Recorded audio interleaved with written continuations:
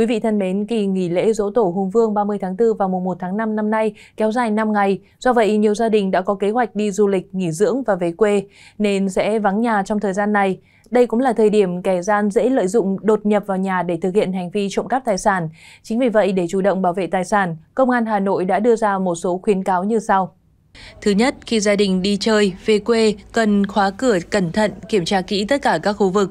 Ngoài việc gia cố cửa khóa nhiều lớp, gia chủ cần kiểm tra mọi ngóc ngách, cửa lớn, cửa sổ, hành lang, ban công và cửa thông gió. Thứ hai, cần bật một đèn chiếu sáng, nhờ người thân, bạn bè, hàng xóm thân thiết trông hoặc có thể quan sát, kiểm tra và thông báo cho chủ nhà khi phát hiện điều bất thường.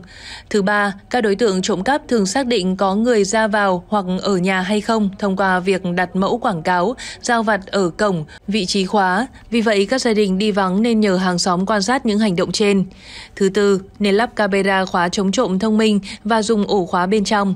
Công an Hà Nội cho rằng việc lắp camera khóa chống trộm thông minh có thể giúp chủ nhà theo dõi tình hình nhà cửa của mình mọi lúc mọi nơi. Thứ năm, có thể áp dụng một số biện pháp đánh vào tâm lý kẻ gian như là khóa cửa bên trong, đặt biển báo nhà có chó giữ, khu vực có camera quan sát. Thứ sáu, người dân hạn chế chia sẻ thông tin cá nhân, hành trình lên mạng xã hội bởi có trường hợp kẻ xấu chính là người quen của chủ nhà. Công an Hà Nội cũng nhấn mạnh khi người dân phát hiện đối tượng có biểu hiện nghi vấn, đề nghị nhân dân thông báo ngay cho công an sở tại để được hỗ trợ.